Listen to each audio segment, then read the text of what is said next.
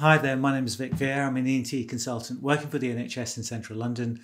And today I'm going to start a series of videos which will be all about the topic of globus sensation. A globus sensation essentially means a feeling of something being in the throat.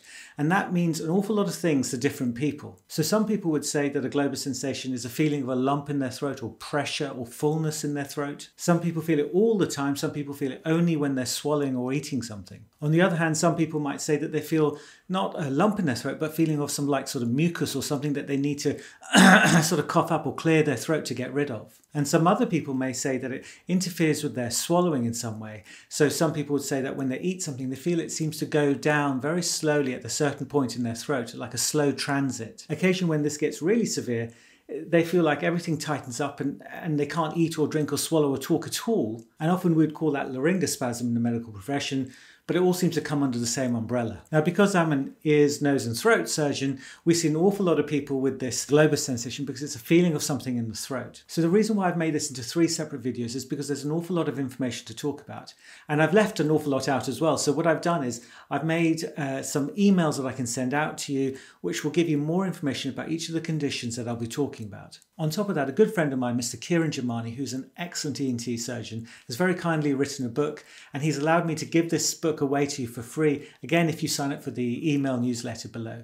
Once you've got the book, if that's all you want, that's fine. You can just unsubscribe and that'll be the end of it. So one of the most common diagnoses given to people with a globus sensation is gastroesophageal reflux disease, or heartburn or indigestion. In England, we call it GORD, gastroesophageal reflux disease, but I think they put an E in it in America because they don't use O's there. And I think this makes complete sense because if you imagine lots of acid coming up, making a burning sensation here, if it gets all the way into your throat, you cause burning in that area here, which causes inflammation, fullness, and it feels like there's a lump in your throat. Now, my problem with this is that a lot of people know what indigestion is and they just go out to their local chemist and pick up some antacids or something known as PPIs, proton pump inhibitors. So the lansoprazole, omeprazole, esomeprazole, all those little drugs out there. And that normally sorts that problem out. But an awful lot of people who take those drugs still say afterwards, well, I've got rid of the burning sensation, but I still have this lump in my throat.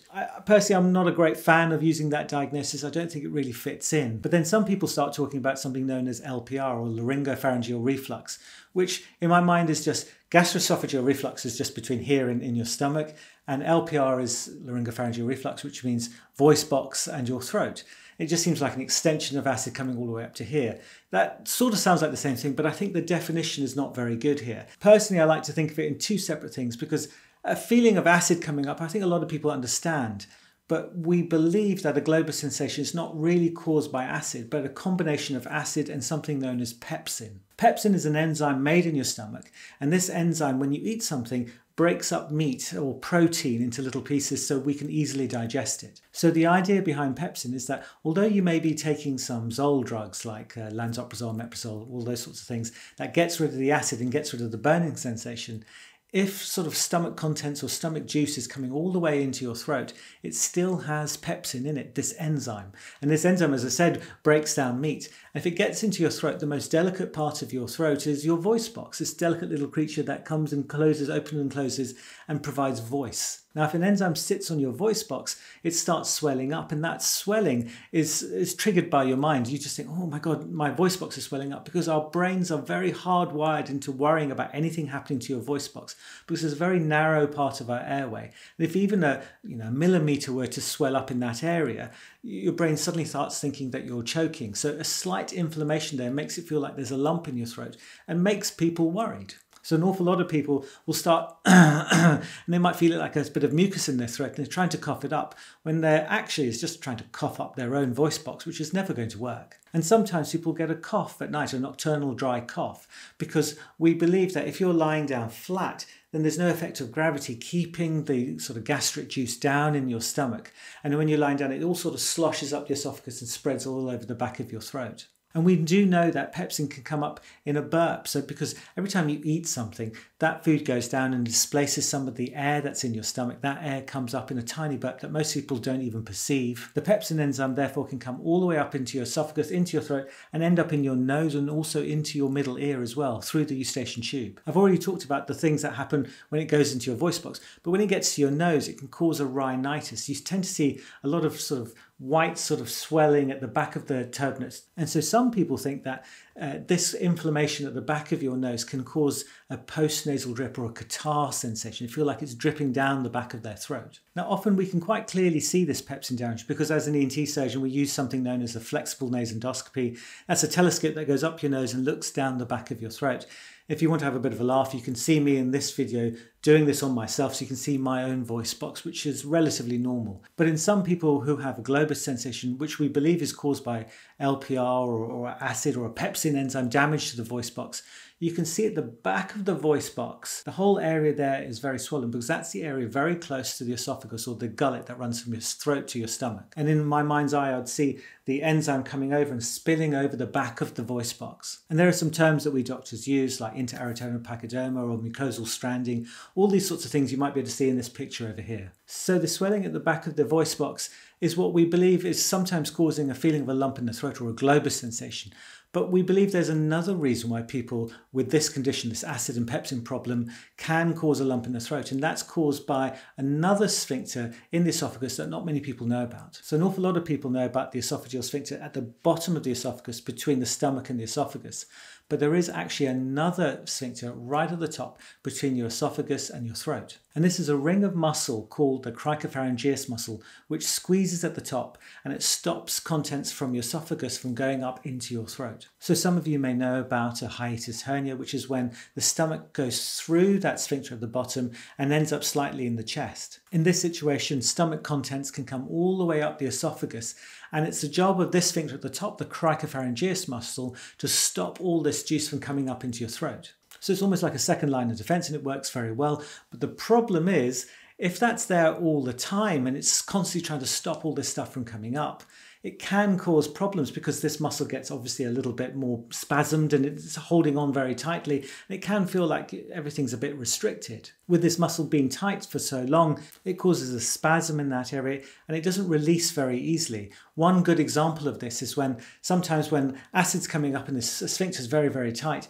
and then you decide to start eating. Now this sphincter gets into a bit of trouble because it's trying to keep the stomach contents from coming up, but also there's food coming down the other way and it's sort of stuck in the middle. And so what we believe happens is that the body gets very scared because there's food in the throat waiting to go down and this sphincter isn't opening very quickly, and then the brain worries that all this food is going to end up going down the voice box into your lungs, which is going to cause a terrible pneumonia. So everything clams up and you get something known as a laryngospasm. Everything tightens up. You feel like you're choking, you can't speak, and it's very, very frightening. Eventually everything relaxes typically and everything goes down the right way. But the problem is it's a really scary event and our brains worry about this, and it makes this sphincter even more tight because the worry makes this worse. Another clue for us to think that the cricopharyngeus, the sphincter muscle, is causing some of these globus sensations is that sometimes when we see people we go, look, I really think we ought to be looking down there whilst you're asleep to make sure there's nothing more serious going on in there. And then in a short 10-15 minute operation, we put a tube down the throat while someone's asleep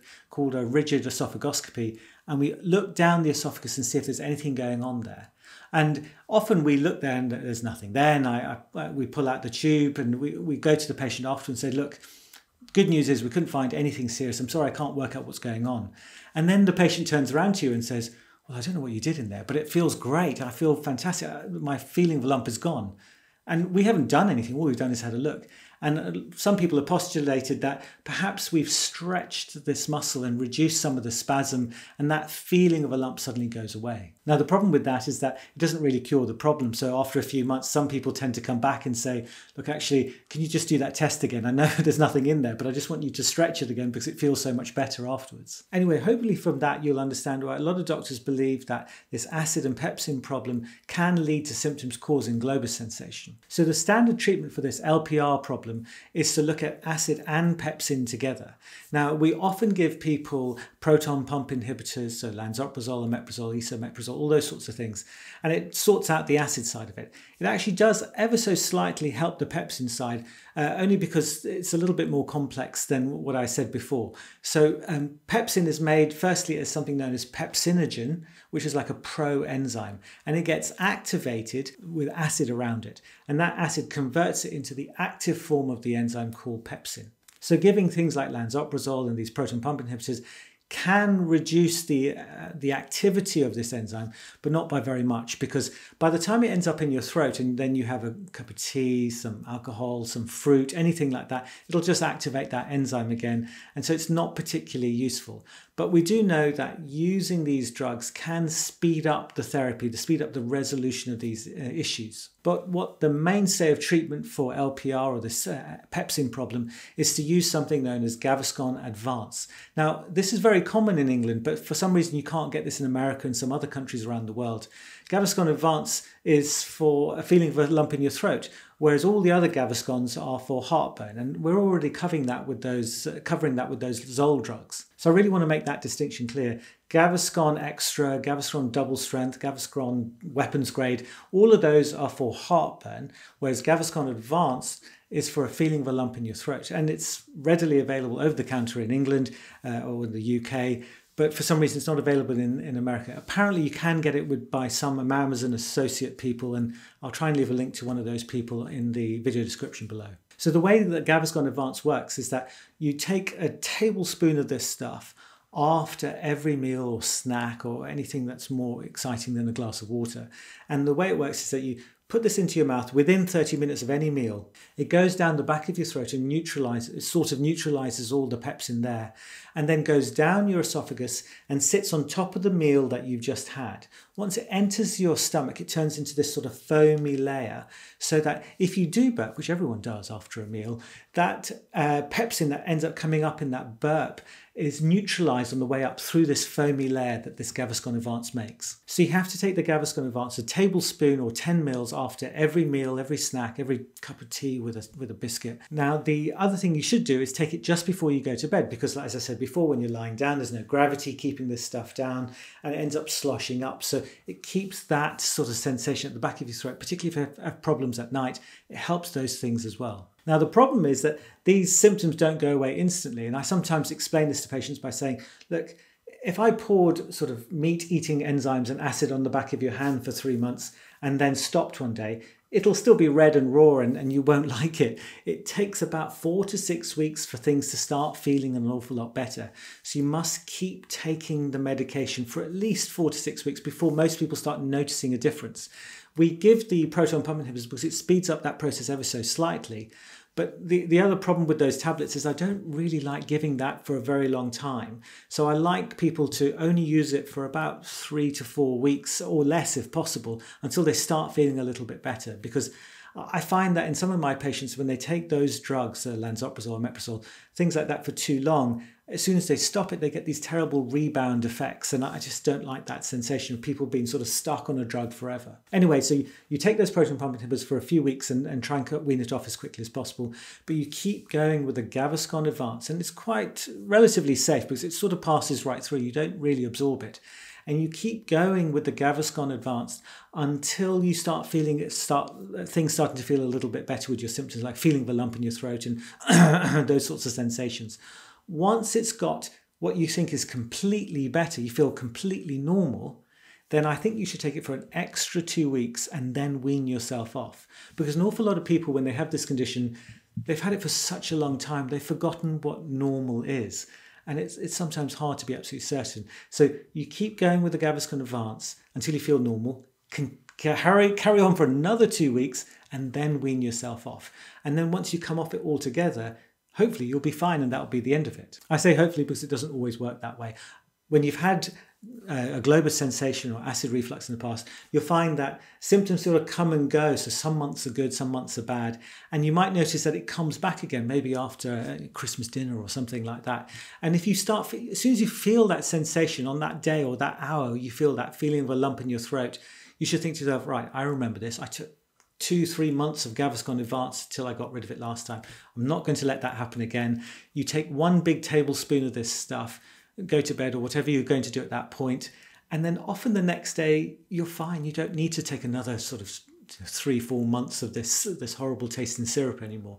So you sort of nip it in the bud before it becomes an issue. So a lot of my patients have had this problem. They've taken it for 3, maybe 4 months. They've got rid of the problem. They feel completely normal. And then maybe 3-4 months later, they get it again. I tell them to take a spoon of this stuff, or maybe for a day they take the syrup. An awful lot of people are taking maybe 3-4 spoons of Gaviscon Advance per year just to keep things at bay. And I think most people think that's manageable, and it keeps this problem out of the way and it stops it becoming a thing that they have to deal with every moment of the day. Now, I've tried very hard to explain that in a simple sort of format, but as you can imagine, with so many people having this issue, it's a lot more complicated than that. And that's where my friend Kiran Jamani, who's written a book on silent reflux, or whatever you want to call it, he's written that book. So as I said before, please use the link in the video description below to join the newsletter. The first email that comes out to you will have this free book attached to it.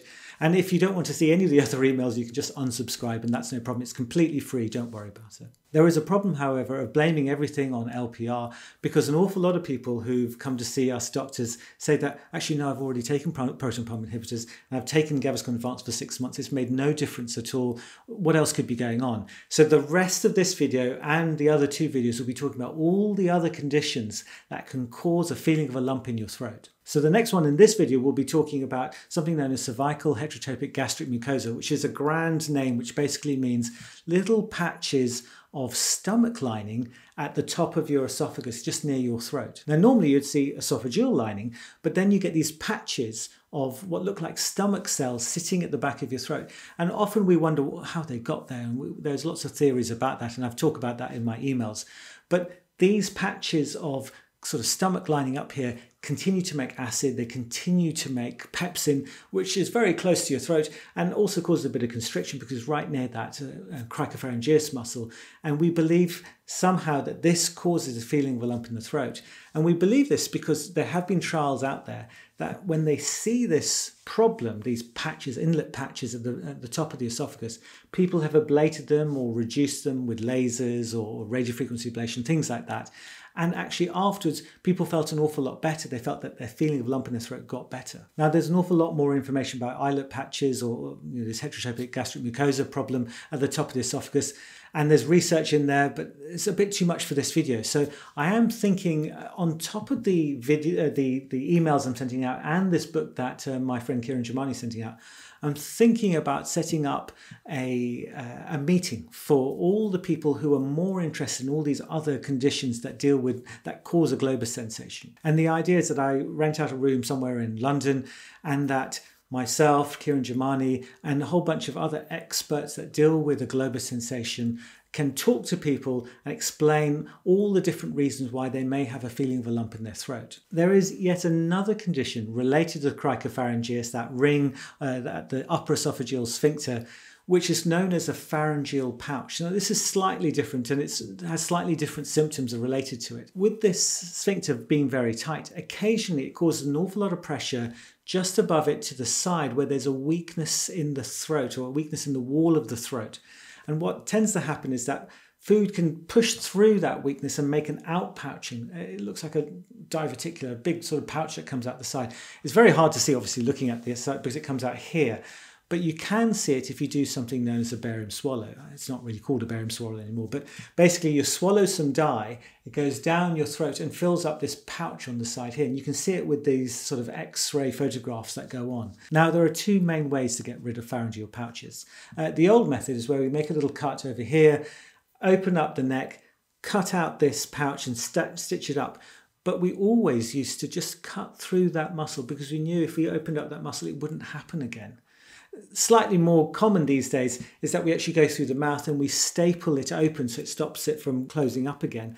But you have to remember that we also cut through that Cricopharyngeus muscle, again opening up that area to stop this problem. If you do have a pharyngeal pouch, a lot of times people think that after they've eaten, they feel like it's sort of gurgling and they feel like there's a lump in their throat. And then maybe hours later, they find that food ends up coming up. It's undigested food. And you go, oh God, I ate this pie ages ago. How's it coming up now? So that sort of sensation of feeling like something's there is often apparent in people with pharyngeal pouches. Now, all the conditions I've talked about in this video have been related to acid, pepsin, the Cricopharyngeus muscle, all causing Globus. Now, these are very common things that cause Globus. but there are an awful lot of people out there who've had all this treatment, have not got any better. There's even a trial called the Toppit's trial, which was done in a hospital up north where I used to work at the Freeman Hospital in Newcastle.